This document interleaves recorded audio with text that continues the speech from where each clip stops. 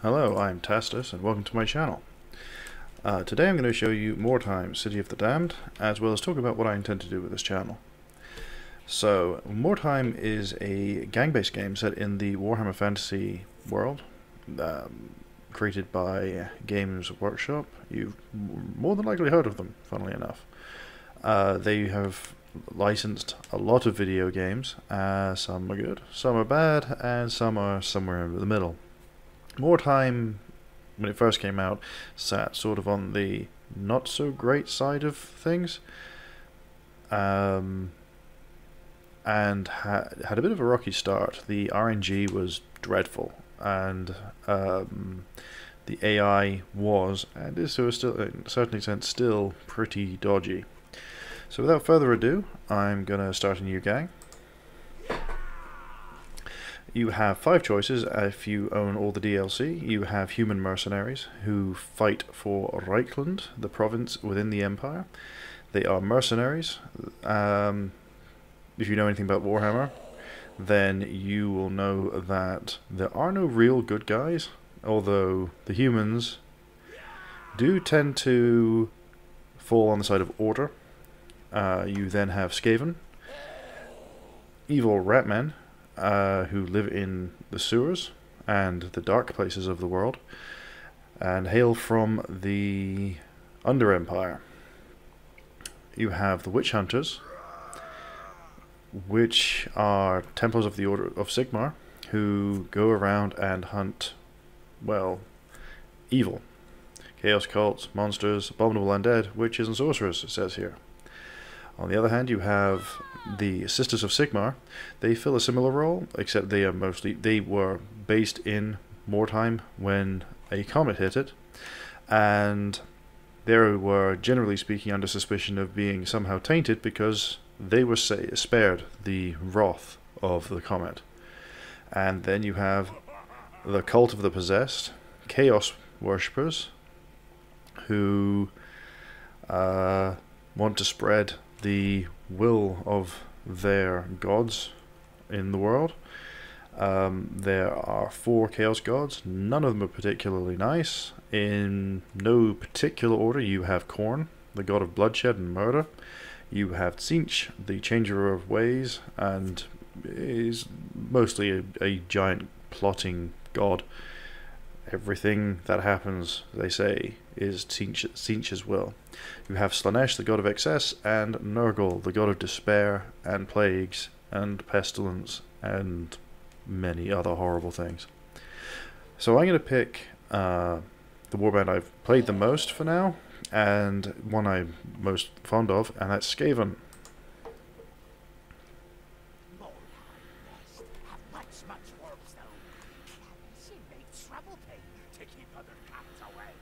The voice acting in this isn't actually too bad when it comes to this. Some of them are horrific and some of them aren't bad. None of them are particularly awful, but this one is quite funny. Well, I'm not going to listen to the whole thing. That's just a tutorial box. So when you first start out, you can't do anything because it wants you to go and sort out your warband first. But the first thing we're going to do is actually sort out the veteran system.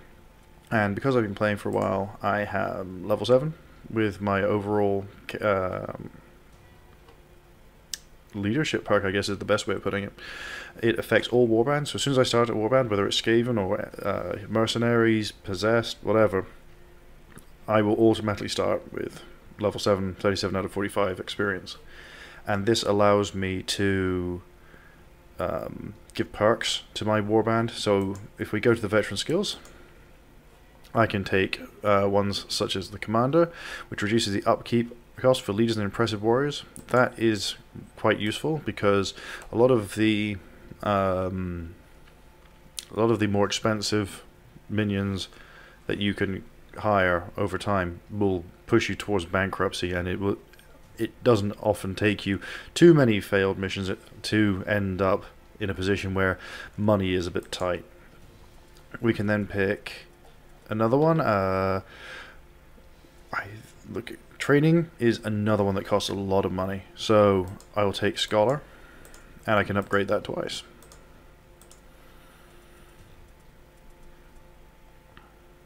There's also healer to reduce treatment costs. Again, I'll upgrade that twice. I'm also going to upgrade commander one more time as well. And then I'm going to look at negotiator. Now this is actually very useful early on. I spent all my points, haven't I? Yes. Yeah, negotiator is very helpful early on. It provides me additional time to fulfill wordstone requests. Now what happens is if we look back here, when the smuggler's den opens, you'll have requests come from your sponsor who has sent you here, wanting you to send wordstone, which you collect in game, back to him. Now, if you fail once, it's not so bad. If you fail a couple of times, then you start ending up having some of your party injured, and it gets worse and worse and worse. So you want to keep him on side. So next is warband management. So we have Queek Mangehide, our leader.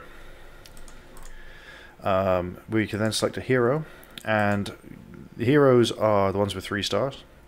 And this is a Night Runner. They come healthy, with no history, and no rank. So we'll have him. He'll probably be our main killing force. The leader for Skaven isn't actually all that combat heavy. It's really this guy, the Night Runner, who's going to do most of the heavy lifting when it comes to killing. Our henchmen are our lowest order of combatants, and we have a choice between the Warp Guard and the Verminkin. The Warp Guard are your tanks as far as Skaven go, and they also have a natural resistance to Warpstone, because when you pick up Warpstone you have this opportunity to either get a perk or a disadvantage. Most of the time it's a disadvantage, so most of the time you want to have someone who is resistant pick them up, and that is the Warp Guard. The problem with the Warp Guard is he is very slow, so you end up having to wait for him to catch up to do stuff. So you often find that your Night Runner and your Verminkin are ahead of the rest of them trying to keep order. So we're going to take 2 Verminkin, and we'll take 1 Warp Guard. So if we look at our inventory, he comes with no armor, just clothing, weeping blades, and shurikens. So our leader is probably mostly well equipped. Now we do have, or we should have, some basic equipment that we can provide them straight away. Except we don't, so we're going to have to buy stuff. So the first thing we want to do is we want to get light armor. Now we have 3 light armors we can buy from the store. So we'll equip our leader with light armor. And we may look at equipping our Night Runner. Now the problem is that light armor affects climb, leap, and jump down tests by -10. But it does give him armor absorption. However, clothing provides him a dodge chance. And dodging with these guys will become very easy on Night Runners. Well, all Skaven, but primarily Night Runners. So we're probably going to just leave it at that, except for our Warp Guard, who we will give heavy armor. No, we're going to give him light armor, because heavy armor is going to slow him down too much. You can also give him a head slot. These will be for potions, and this is a secondary slot. One of the key things with Skaven is that in many cases you're going to be outmatched in melee combat, so what you want to do is, where possible, have an advantage and hit them at range. So we're going to provide all of our guys with shurikens. That way we will hopefully not get our faces kicked in as soon as we enter the battlefield. Okay, so we're pushing 9 minutes already. Okay. We can also customize our guys slightly, and I mean slightly. So if we look at our leader, there we go, we can customize all these different parts, but it's usually just picking a style. Not much of a style difference here. and then color. So there we have a bald-headed rat rather than a rat with wraps around his head. You can also change the style of his armor, but there's only one style, but you can pick different colors. I will not bore you with that, and we might do that off camera or off record. So we go back to the warband. So we filled out our basics. We'll eventually want to have some guys in reserve because these guys will eventually get their heads kicked in and not be able to fight. One thing I do want to make sure is that this guy's not using a spear and he's using a halberd. Okay, he's using a spear, but I want a halberd. There we go. Okay. So let's get straight to it and get straight into the campaign. So you will be given a number of options per day. You only do certain amounts of things per day. So you can see that you have 3 different choices here. We can walk in the fog, and it's poor and very poor. And the skull with normal next to it is the difficulty. Marked for death is the type of mission it is. So that's normal difficulty, that's normal difficulty, and that's normal difficulty. So it's really now down to what we want more. Do we want to have more loot, which is the icon on the right, or do we want more wordstone, the icon on the left? Wordstone is money, so I always prioritize wordstone over anything else. Okay, so we'll discount that one because that's got very poor. These two just have poor. So we've got poor, very poor, and poor, very poor, so it really makes no difference. They are exactly the same mission. Okay, well, let's pick that one then. So we will launch and deploy our Skaven. Originally, when Mordheim first came out, it had a big problem in the way of loading times. It took like 5 or 6 minutes for the mission to load, so you ended up going away, having a cup of coffee, coming back, and then you'd be sitting there, oh, it's almost there. Also, it didn't tell you how far away from completion it was, so it just sat there going, chaos is working, don't worry, and you'd just be sat there going, working where exactly? Okay, so we have our objective, which is make the enemy warband rout, and then the sub-objective is, the optional objective, is to steal the holy tomes. Okay. So each different group have a specific item that they carry, which in this mission, if you collect 2 of them, you get an extra bonus, and it is really worth trying to get the optionals. They really bump up your reward at the end. So now we will deploy our Skaven. If we go to the map, if I can remember what button it is to go to the map. Okay, I can't. So we'll place them here, and I think we're still close to each other. Yep. And that will do. So I have no idea. Well, we know that since we've been told it's Holy Tome, that we're fighting Sisters of Sigmar. So we don't really want to get into combat with them that quickly, and we certainly don't want to separate. So we have the advantage in speed. They are slow, and they don't have much in the way of, if anything, in the way of ranged outside of holy power. And what we want to do is we want to get the drop on them, neutralize them individually, and hopefully not get caught. So I'm going to try and get a decent position to be in, which we can use to assault them. So we'll put him here. You then can go into ambush stance. It's the only thing I can do at the moment. Oh no, I can end my turn and not go into ambush stance. So basically ambush stance, you see the red area, if an enemy walks within that area, I will immediately go and attack them. It's not always a good option, and sometimes it is better to just save your points and dodge, but in this case, it's unlikely that anyone's going to come, so I'm not too fussed about that. I need to work out where the rest of my guys are.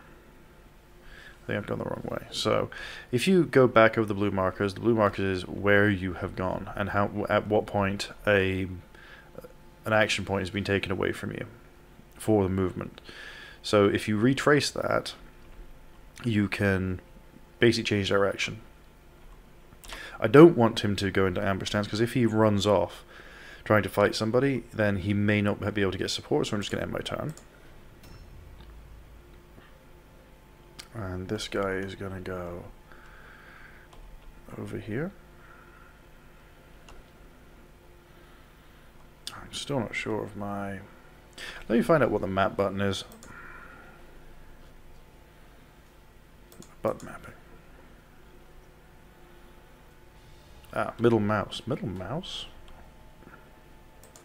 Let's just change that. Okay, alright, fine. Okay, middle mouse. Right. Ooh, they've changed that since I last played. Okay, so where's the guy I'm playing? He's there, and we started here, so I am going the right way. I don't like that middle mouse, I'll have to change that at some point. So we're going to put him in dodge stance here. You can see the green thing in front of me, that's a small wordstone cluster. And that's our objectives. Well, it's an overriding objective throughout all the game. You are looking to collect as much of that as possible. In some ways, it is more important than actually completing the mission. It's better in some ways to grab a whole lot of wordstone and lose than it is to necessarily win the mission. Alright, I put him in Overwatch stance, so if somebody comes near, he'll start throwing shurikens. I really need to get these guys off the ground, because as soon as the sisters start appearing at or near me, I will have run out of time, and I really need to avoid getting hit by them. So as you can see, the turns work a lot like Total War, if you're familiar with that set of games, and it just goes through each character bit by bit, moves one, then moves the next, and moves the next, and moves the next. It's loosely based on the initiative of the characters, although I've never really worked it out, because my Skaven, all of them, are faster than the sisters, but yet this one is moving last, even though, yes, okay, it's my warp guard, but I'm not necessarily sure that that's right. There must be an element of randomness. So I need to move him up quickly, and I will put him here.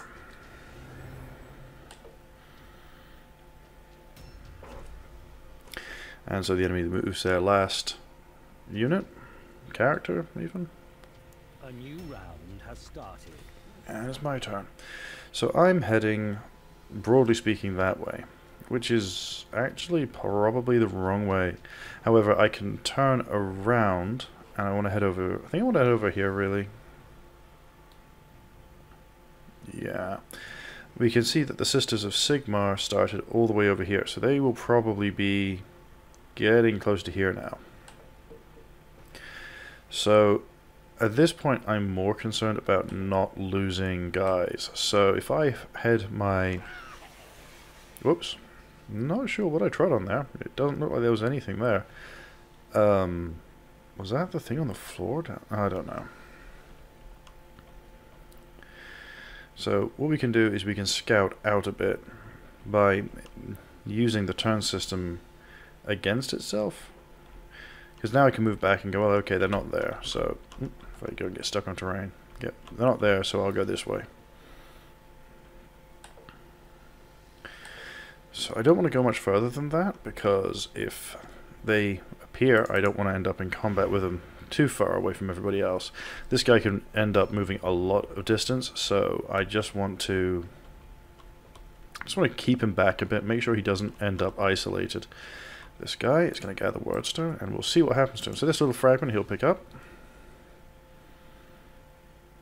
Nope. And it's a negative warp effect. It's not great. Move him forward, put him in Overwatch stance.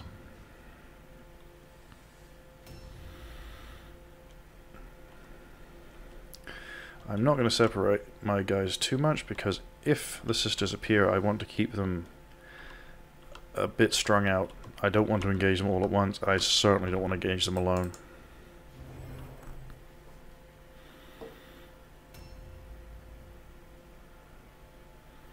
Nope. And where's the rest of them? It's quite easy to get turned around in this game, because the maps are No, they're not pre-generated, but because they were used a lot and they're used in different angles, you can end up finding that they all look a bit like each other, and you end up kind of getting a bit confused.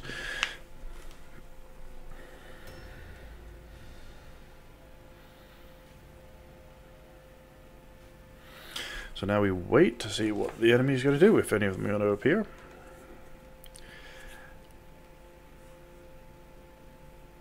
Nope.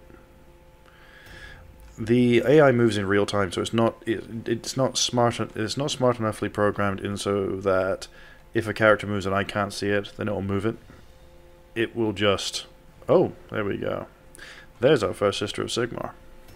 It will just move the character normally, so that often can lead to just waiting and wondering what on earth is going on. So he's going the wrong way, and he's our heavy hitter. He's also our most... one of our more tough units.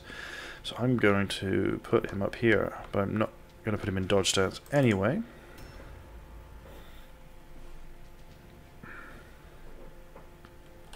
We've also discovered another sister, so they are all over here. I think what I'm going to do next turn is move into this building here and try and use range. It doesn't mean giving up wordstone, but these girls can hit really, really hard. They can't move very quick, as you can see.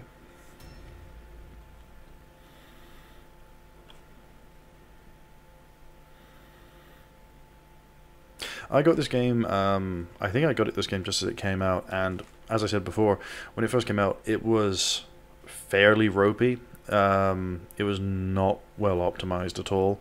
Even though it's a PC-only release, it was fairly touch and go at the best of times. Can I get up here? Yes. Oop. I got stuck on something. I'll switch weapons. I may not have line of sight. Yes, I do. So, I'll shoot her. It's not really shooting, it's throwing, but you know, I'll take what I can get at this point. Okay.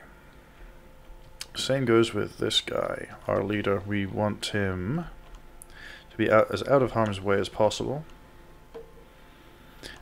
He's not weak exactly, but if he goes and gets hurt, you can't, while I'm here, you can't do anything while in that radius. So I will put him over here. Ooh, I'm going to give it a shot. He makes it. There we go. I'm going to put him in Overwatch. Hopefully he can see something from here. Okay, so this guy has probably got the longest run. I think we're going to put him... Yeah, he's going to have to go here. So that when that model... I keep wanting to call them models. I'm a wargamer as well, so every now and then it's like model, especially when it's Warhammer. So what we want to do is we want to put him... what we have done is we put him in an ambush stance so that if that character moves close enough to the stairs, ramp, then he will try and intercept her. I will do the same here, so that if she manages to slip by somehow, she'll still get a clobbering.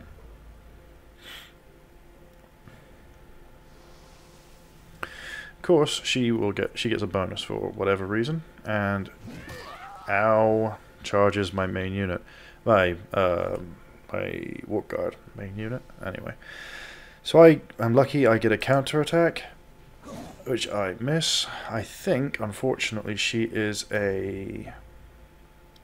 might be a hero character, so he's in for a world of hurt. I might have to help him out a bit. Go on. Nice. We're going to put him in dodge stance. I didn't think he could do dodge stance, but I think because I haven't got a shield, that's not prevented him. So if I put him in dodge stance...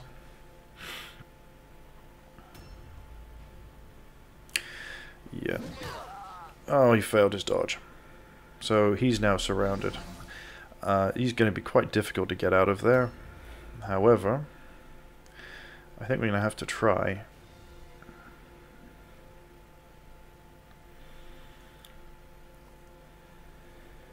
So the question is do I recommend this game? Yeah, for the most part. There's a couple of things that's worth saying about this. The RNG is still not perfect. It's a lot better than it was, but it still occasionally feels that a 90% chance to do something is still not good enough, and you end up feeling like, well, if I seem to be missing an awful lot for 90%. That having been said, I'm going to try and aim. That having been said, it is a lot of fun. It is quite a tactical game. I will say that the AI can be a bit stupid at times. It still seems to get stuck on buildings periodically, or corners, or various other things that you easily should be able to navigate around, but it is a lot better than it used to be. It's also fairly easy to beat, although that having been said, I'm probably going to end up losing this mission, just because I've said it.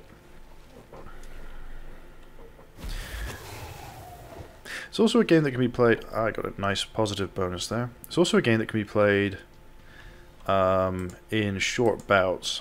Each game takes about half an hour, and then an additional 10 minutes or so to do maintenance.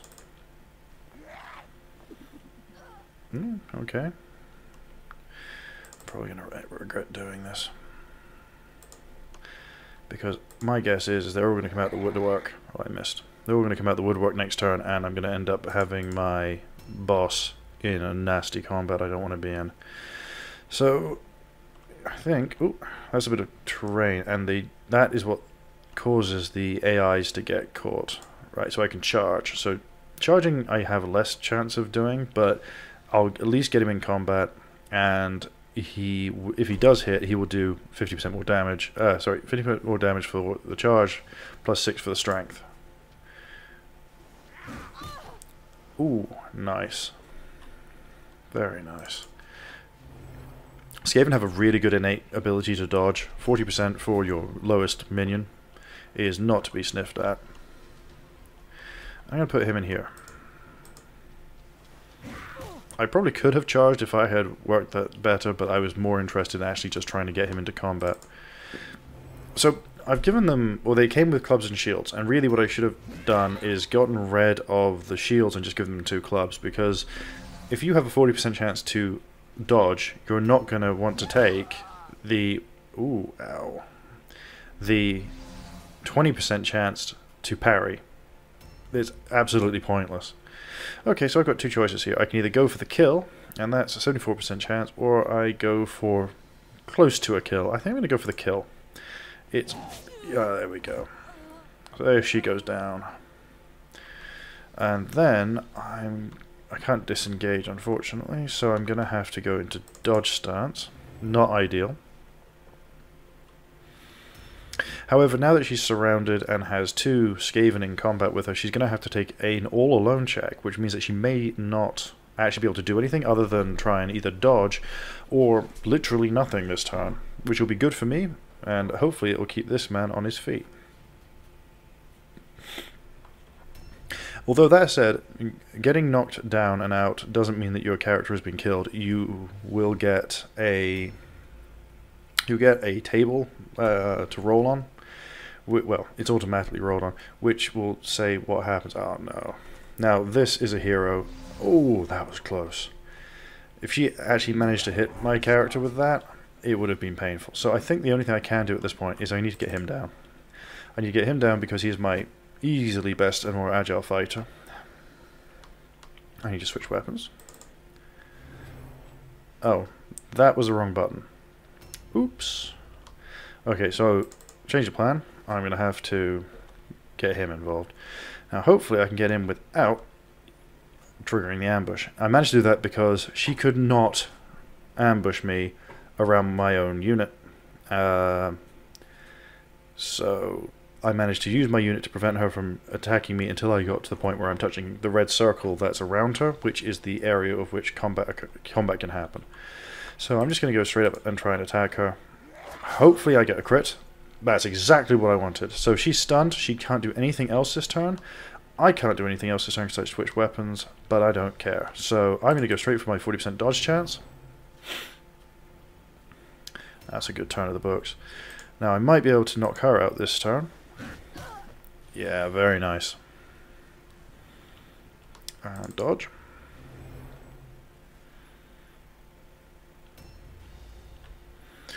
Well, the only thing you can do is gang up on them at this point. The Skaven also get a nice inheritability that the more that you can pay for, that the more Skaven you have in close combat, the better they get. So she has failed her all-alone check, so she is not doing anything at all. You can see in the top right, and you probably noticed it before I've spoken about this, but you can actually see the roll test. That she required 36, she got 39, so she failed. So low numbers are good in this case. And we'll see if he can hit her. Down she goes. Now I'm going to move him on top of her. Hopefully that will keep her under control. Actually wasn't a good idea. He has very little health. No, because she's stunned, she still can't do anything next turn. All she's going to do is get up. As you further go on, they get more strategic offensive points to work with. The more likely they are able to swing as soon as they stand up. Okay. Where's this guy? This guy is over here somewhere. I am going to switch weapons. Okay, so I think we'll see if we can actually get him in combat. I am going to have to go all the way around, but we can. We need to get her down as quickly as possible. She's nasty, and that two-handed mace thing is really painful. Interesting. But there's no point, because if I disengage, then all that's going to happen is she'll have to stand still. So I'll just end the turn. I'm going to loot with this guy. I don't know if it was her that I needed. I don't think it was. Who was it? Sarahhild Holzman and Sarahhild Lorshan. Apparently they just don't have very imaginative parents. Although I will take that Wordstone shard. I don't really want that book, and I'll take the draft. And I get what looks like a positive effect. So I'm going to switch weapons if I can, because I really don't want to have to move too far away from this, and I equally don't want to end up getting caught in another combat if I can help it. So I'm just putting him on Overwatch. It'll also give me an idea of what's going on around me. And the same for this guy. I'm going to put him over on another angle.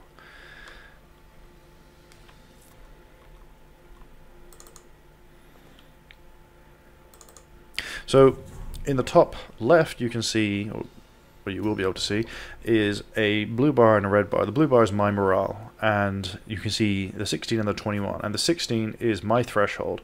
So if my morale falls below 16, I take a check to see if I run away. On the other hand, you have the Sisters of Sigmar, almost called them Sisters of Battle, who have a 21, which means they have a higher threshold, and although they have lost 2 of their sisters, they are only just below where I am on morale. Hopefully we can make that a lot more painful for them.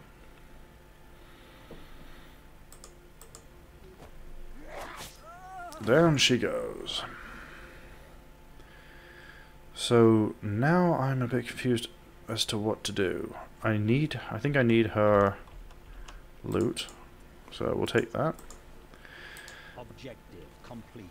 Excellent. Objectives updated. So I now just need Sarahhild Lorshan, and that is almost certainly going to be the sister's boss. So we'll go into dodge here, because I don't want to move too far away from everybody else, so I really want to just pass the turn.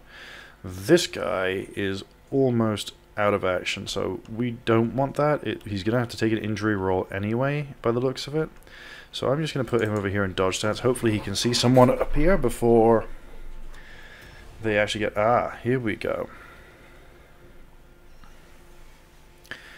So she ran over it's like a trap. And he hits her. Excellent. It's sort of like a trap, and there's just environmental effects. So she ran up, saw my Skaven, took a hit, and then decided that she didn't really want to do that. So they've lost 3 out of 5, so basically any more losses and they'll start taking morale checks. A new round has started. I think what I'm going to do... Yeah. Oops. That was lucky. That was quite lucky. So I'm going to try and just run her down. Will she counter? No. It's not actually their boss, which is quite unusual. It's usually their boss which you end up having to try and kill. We'll switch weapons, bring his club and his shield, and we'll take him in.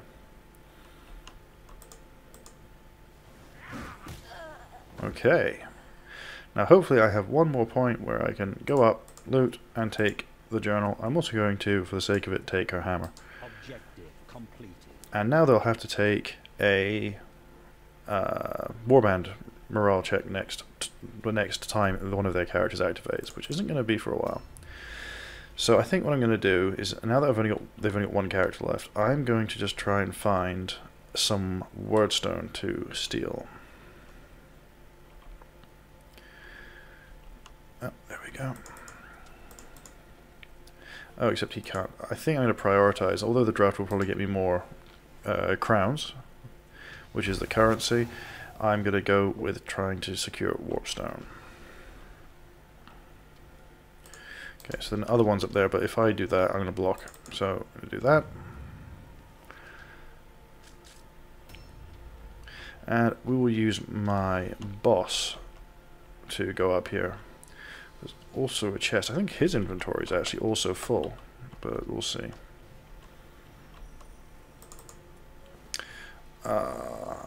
Well, it's a fragment for a fragment, and I'm not giving up that holy tome, so we'll leave him up here.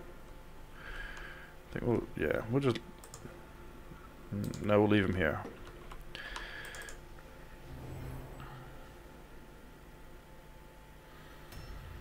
Okay. I'm going to leave him here. I don't want to have him in combat. I don't want to move him and risk getting him in combat. And the enemy route fails, and that is the end of the game.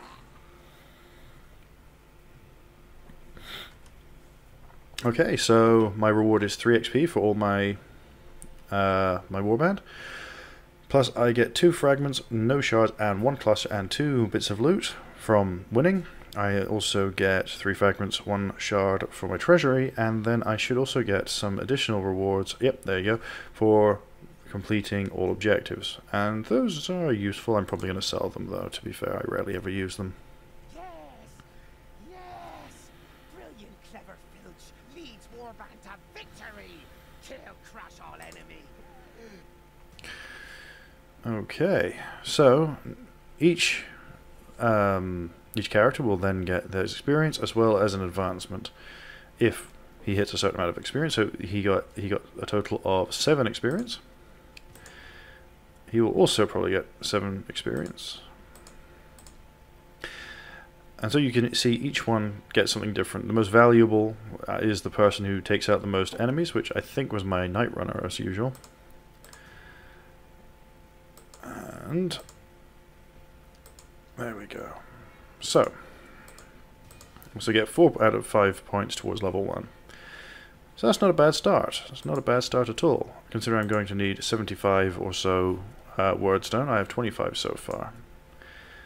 Sorry, that's not total wordstone, that is weight value. So I now need to pay everybody, and this is where you start to see how the game progresses and why you should always do upkeep related perks where possible. So it's 15 crowns for the whole gold coins, usually crowns.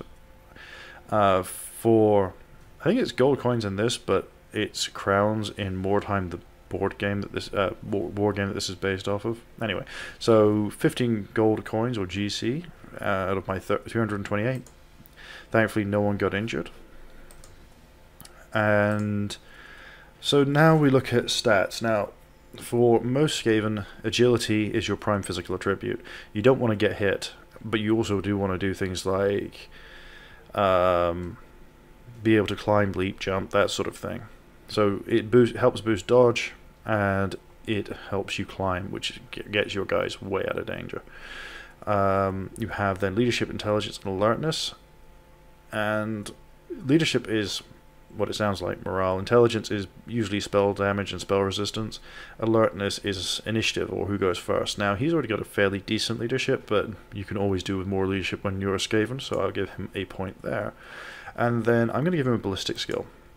Now, you may think, well, why? Because he can only have 12 in total, and at the moment his weapon skill is only middling. Well, that's true, but if I don't if I go straight for weapon skill and I come up against a Sisters of Sigmar group, they're going to kick my head in. So I want to try and have it so that I can actually do damage at range as well as in weapons melee. Because if I can take 2 turns or so just throwing shurikens or shooting warp pistols into them, then I'd much rather that than try and go toe to toe with them on ground. So we'll do that. I'm going to then say apply. And then we'll go on to our next. Alertness for our Night Runner, and weapon skill. Same reasoning effectively, except the other way around. He's already reasonable at throwing stuff, but he's not that great at combat. And if on the other hand, I do want to actually be able to go toe to toe at some point. These guys are a bit of everything. So yeah, I did do everything. So. Agility, you might as well at this point boost agility, because then you raise the chance to dodge by 5% per point. Toughness does increase overall wounds, as they call it in this, or hit points, but really I'd much rather not get hit than get hit and have a bit more health. I'd much rather just not get hit at all. So accuracy, the last martial skill, is how often you crit in effect.